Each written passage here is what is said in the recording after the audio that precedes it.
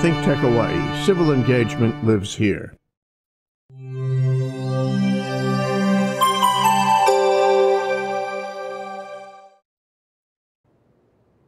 Aloha. I'm Marsha Joyner, and this is Community Matters. And we are starting a new series here at ThinkTech to talk to candidates all over the state. So from the tip of the Big Island all the way to Kauai. Today, we are going to talk to our dear friend, and I'm going to screw up his name. He is a representative from wIndward side, and it's Jarrett Keohokalole. See, I knew I'd screw it up. Aloha, Jarrett. Aloha. Thank you for coming. Thank you so much. Thanks for having me. We want to talk about, you're moving from the House to the Senate. So, how long were you in the House of Representatives? I was elected in 2014, so this is my fourth year. Fourth year. Yeah. And so what district were you representing? So it was House District 48, which is Kaneohe, sort of the Makai side of Kaneohe, Kahaluu, and it goes all the way out to Waiahole. Oh, okay. So now you are going to move over to the Senate. What districts are those? They're going to try. It's Senate District 24, which starts in Kailua, near Kailua High School and parts of Enchanted Lake, and it goes all the way out to Temple Valley, and sort of everything in between, all the way out to Aikahi. So most of Kaneohe, almost all of Kaneohe, and a good part of Kailua. Kailua and Heiea, Kahaluu, Wahiwa, not Wahiwa, come on, Marsha. Waihee, Waiahole, and I'm sure I missed some. Yeah, Aikahi, a good chunk of the wIndward side. All the nice parts. All the nice parts. Well, it's all nice parts. Come on, it's really lovely. So, tell us all about what it is that you're looking for in moving from the House to the Senate. Why the move? Well, I've been in the House for 4 years. I've learned a lot. I think I've done a lot. I think there's more, obviously, to do. The Senate seat is opening up because our current senator is vacating and running for lieutenant governor. So I think it's an opportunity to do more. The terms are a little longer. It's a little bit different dynamic in the Senate. And I have some long-term projects that I'm trying to work on that I think I'll have a little bit better chance to make an impact in the Senate. But I also think that I can do a good job and bring some urgency to the Senate. One of the big things I've learned about the legislature is that on many issues, on most issues, there's just not enough urgency to really dig down and fix the problems that are causing some of the big challenges we have in our state. Some of that requires a new approach, new perspective, new ideas. But for the most part, it requires urgency to fix our problems. Too often we sit on things and wait until they bubble into crises. Housing, homelessness, those are just good examples. So, yeah, it's easy in the Senate when you can say, well, next season. In the House, in the City Council is like now. Well, not just the City Council, but all county councils. The issues are today. Right. Where in the legislature you can push it off till next time. Yeah, I think that happens probably too much in the legislature. And we have big challenges coming up. We have big challenges now. And oftentimes, even when the economy is good and we invest large amounts of money to fix these problems, most of the time we don't address the underlying issues that are causing them. And so we need to start making some of those hard choices before it's too late. Well, what are the big issues on the wIndward side? Sure. I think one of the biggest ones that is often underreported on the wIndward side is homelessness. We do have a large homeless population on the wIndward side, and we just don't get the coverage that other areas of the island get. And that doesn't mean that we don't have a problem. That means that our problem is being underreported. We have a really significant problem with housing and the cost of living, as does the rest of the state. But again, I think on Oahu, oftentimes the windward side gets ignored on some of these major issues. And I think, long-term education is a big concern, especially because of how expensive it is to live on the windward side. I've talked to a lot of folks who are just concerned that their kids aren't going to be able to afford to live there and have to move to the mainland. Is the cost of living higher on the windward side than in town? I think it's expensive to live in Hawaii. Period. But is it more? But the property, for example, the property values on the windward side have risen faster in the last 5 years than any other part of the state of Hawaii. There's just, and folks from the windward side will tell you, there's just a lot of pressure on the windward side. And part of that is because we have an overall problem with housing and the cost of living. And but part of it is, we have an influx of people who want to come, and so that's a major concern. It's a major challenge. It's a major part of a lot of different problems. Homelessness is another one. A lot of the homeless population on the windward side is actually from there. That was my question. Are these people that have lived there all their lives? A good portion of them are, and I think that is a reflection of the fact that we have been ignoring mental health issues. We've been ignoring things like better substance abuse funding and treatment, and we don't have enough low-income housing. And so, these are things that we can make an impact on if we actually admit that they're a part of the problem and try to address them. Now, what I see, and of course I don't live there, but I think it would annoy the hell out of me to see the tour buses that go through there all day, every day. Now that would just, I know that we need that as part of the economy, but those big buses in that little road, just unbelievable. Yeah, it's a big point of contention, especially in Kailua. Folks in Kaneohe see what's happening in Kailua. Folks that are in Kailua have to deal with it. It's hard to even go into Kailua town on a Saturday afternoon and get a cheeseburger because it's so crowded. And a lot of that is because of the influx of tourism. And a lot of the folks I've talked to have said, they understand that it's good for business. And my major concern is how we manage that growth. It is getting crowded in Hawaii on the windward side. We've just hit 10 million tourists a year, and the way we manage that growth is really important. And too often, especially when it comes to tourist traffic, we just sort of haven't been planning for how to accommodate this influx of people.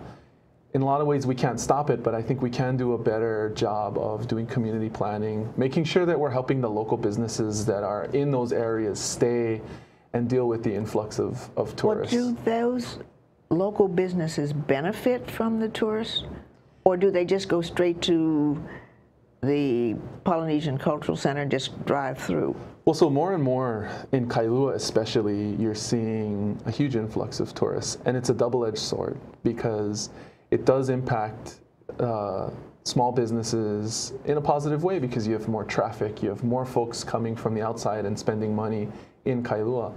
But part of the development changes that have been happening in Kailua have increased the property value. All that tourist traffic has led to things like higher rents, and these are contentious issues. And so a lot of that demand for tourist amenities and things in Kailua have driven up demand for commercial property, and some of that turnover is pushing people out.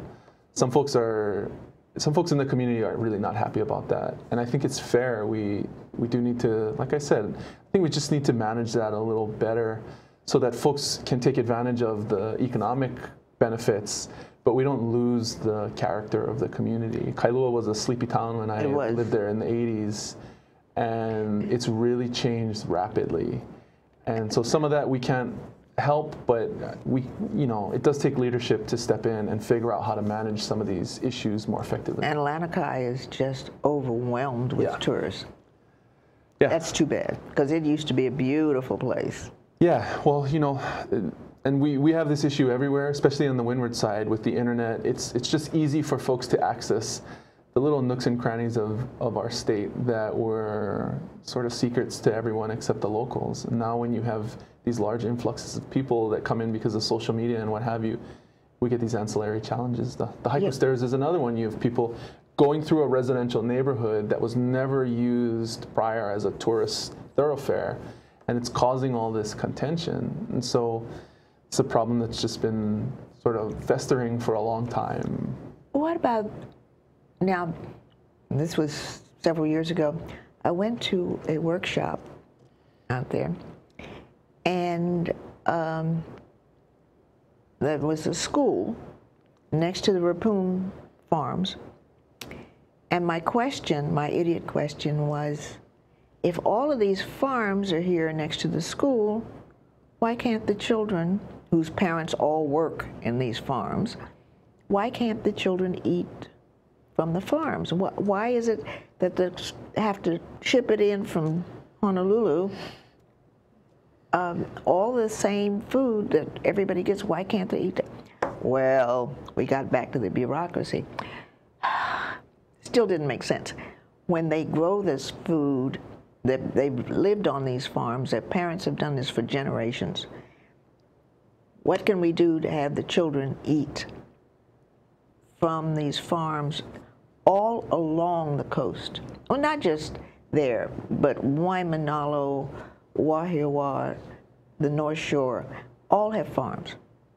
How can we encourage farming so that we can feed these children in these schools? Well, like we talked about before, we need urgency. That's the big difference. You're right, there is a lot of bureaucracy involved in how we manage school lunches and farm-to-table access, and just a lot of inertia that has made it difficult for local farmers who are trying to transition into growing food or expand out their ag operations to grow food. And farming is hard, it's difficult, and one of the things that makes it more difficult to grow food for schools is the bureaucracy and all of the different systems that you need to navigate, all the paperwork you got to do to make sure that you comply with all of the different DOE and state government and federal government regulations. And so we have been making progress on that. The Farm to School initiative is now, finally has legs. We started on the Big Island, more recently in Mililani. And so we are working with the farmers, particularly in Kailua, to try and find ways to connect them to the distributors and the DOE to try and get the ball rolling on how to get the food back into schools. Because you're right, it doesn't make any sense that we have elementary schools surrounded by farms, and the farmers are selling their products to restaurants in Waikiki or hotels or at farmers markets, and they can't sell them to the cafeterias right across the street. Yes, that is a big thing. Well, at least for me, because it looked so obvious, but then that never works. The obvious never works. So we need to take a break, and then we'll be back in a minute. And tell us more about the other issues in that neighborhood and why they should elect you. Okay, we'll be right back. Aloha, I am Howard Wigg. I am the proud host of Code Green for ThinkTech Hawaii. I appear every other Monday at 3, and I have really, really exciting guests on the exciting topic of energy efficiency. Hope to see you there. Hello, my name is Stephanie Mock, and I'm one of 3 hosts of ThinkTech Hawaii's Hawaii Food and Farmers series. Our other hosts are Matt Johnson and Pamai Weigert, and we talk to those who are in the fields and behind the scenes of our local food system. We talk to farmers, chefs, restaurateurs, and more to learn more about what goes into sustainable agriculture here in Hawaii. We are on Thursdays at 4 p.m., and we hope we'll see you next time. Aloha, I'm Marsha Joyner, and we are doing Community Matters with my dear friend, Jarrett, Representative Jarrett, and Jarrett's going to tell us his last name because I will screw it up every time. Keohokalole. I love that. It's okay to try. Jarrett is now a representative and has been for 4 years now, and he is going to run for Senate District 24, which the House district that he was in is encompassed in this Senate district. So, tell us, A, the district, what communities are included, and then what are the issues most, and then why should we vote for you? So thank you. The district is Kaneohe and Kailua primarily. It starts out in Temple Valley, goes all the way to Kailua High School, Enchanted Lake area, and then it cuts across Kauai Marsh, and I have Aikahi, the Kalaheo Hillside, and like I said, all of Kaneohe. The big challenges on the wIndward side in our district, I think, are not very different from the challenges in the rest of the state. It's too expensive to live in our community for seniors, for working families, for young people. We have a real big lack of housing. We have a growing homeless problem that's primarily related to a lot of the mental health and drug issues that we have in our community. And people are real concerned that our school system is not preparing our kids to be resilient enough to be able to survive in Hawaii with how expensive it is. There are lots of other challenges, but going through our community, those seem to be some of the real primary concerns. I think the reason why I'm running for office and why I think folks should vote for me is because I grew up there, my wife's from there, we're raising our kids there, we came home from college because we wanted our kids to be from the wIndward side and grow up near their family. Our family's mostly still there. And because it's a nice place to live. It is and lovely. So, you know, I think I understand the challenges that most of the folks in our district are going through because I'm living them too. It's hard to make it over there. And we need big change. A lot of our state government was designed for the plantation economy of Hawaii in the 50s. You know, when we became a state in 1959. And the truth is, a lot of those systems that were set up in 1959 have not really changed very much since then.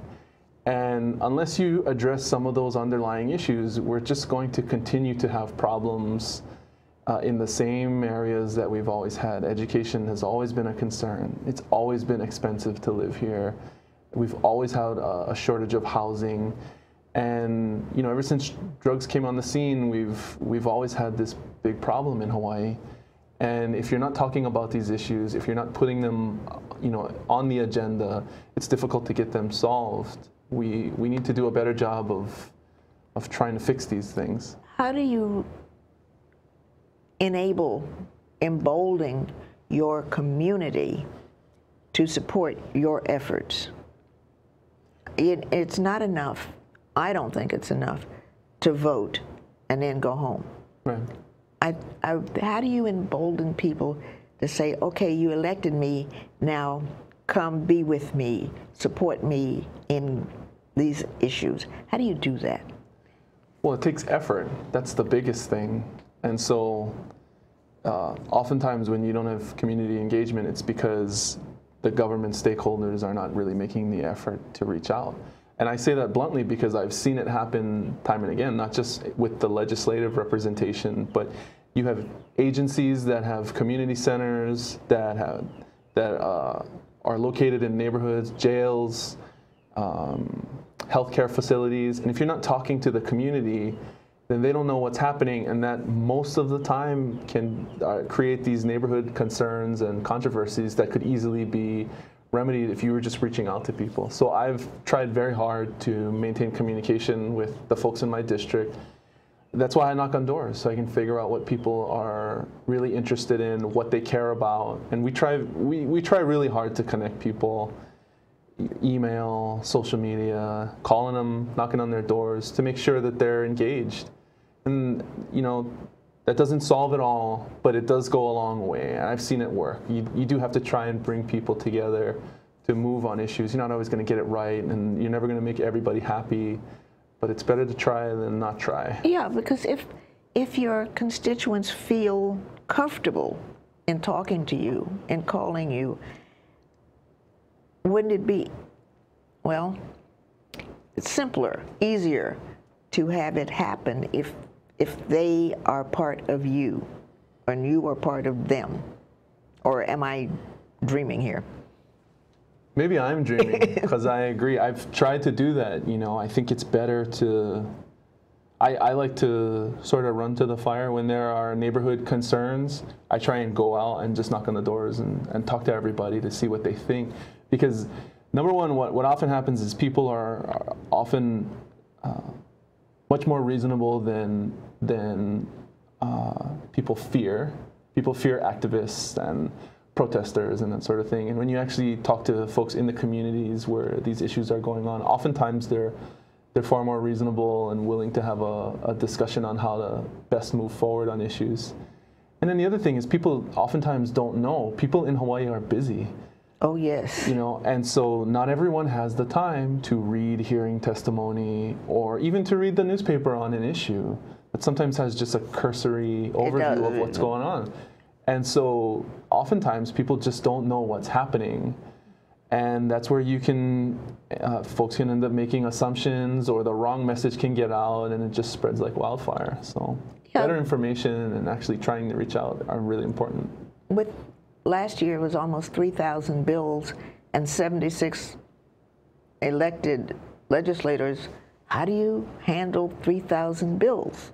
Yeah, well, that's a good point. I mean, that's why we have our committee system. But the other thing I've learned is that, you know, everyone has their First Amendment free speech right to have one of their representatives or senators introduce a bill on their behalf. Oftentimes, folks introduce bills just to get the conversation started, knowing that policy issues are, you know, sometimes take vetting.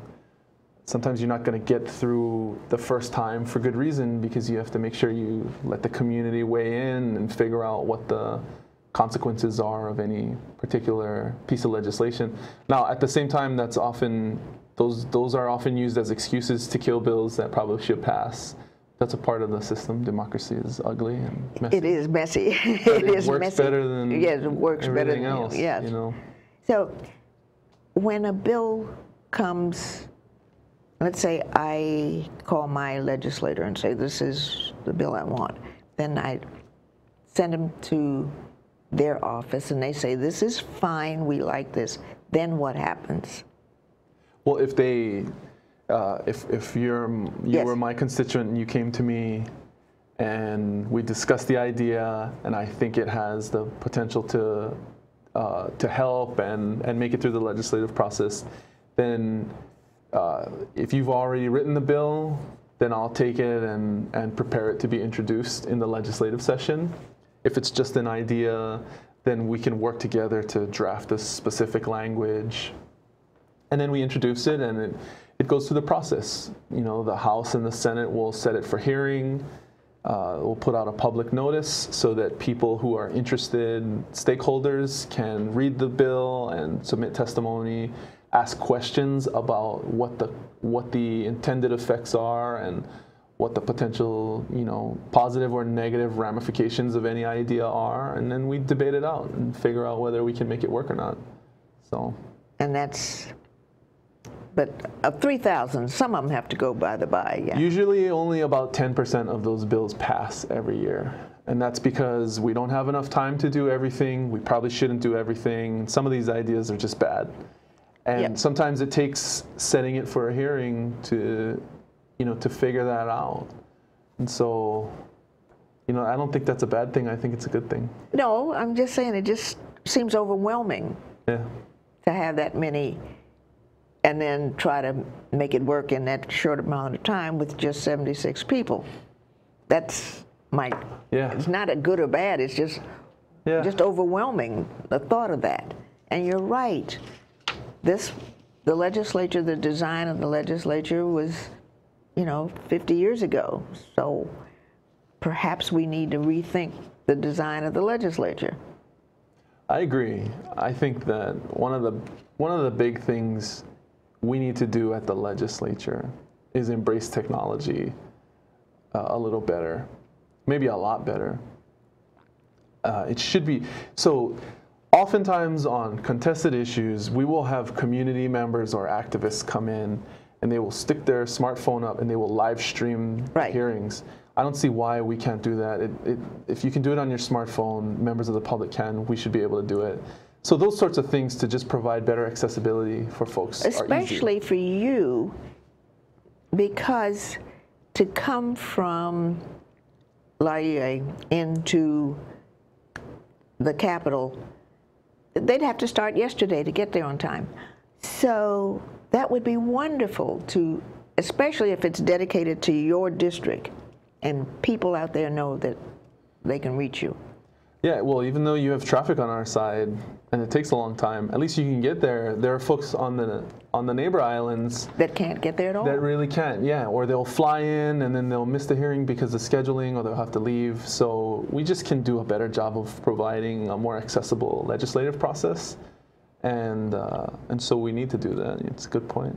Okay, now we have a minute left, and I want you to look right into the camera and tell everybody why they should vote for you.